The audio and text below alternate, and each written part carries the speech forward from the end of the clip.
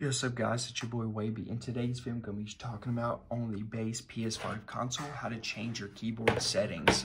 So for example, I have a keyboard right here.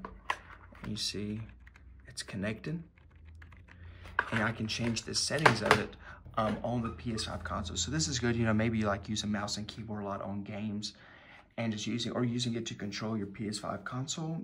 So the option is there to change the settings on it, which is nice. And you can do this really easily by clicking where you see settings on your PS5 console. On settings, you want to go to where you see accessories right here.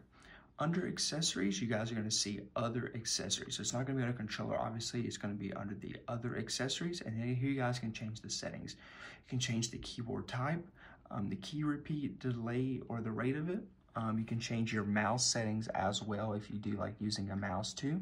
And yeah, so you guys can kind of change your settings of your keyboard to get exactly the way you want to. So yeah, hope you guys enjoy this tutorial on how to do so, and I'll catch you guys in the next one. Peace.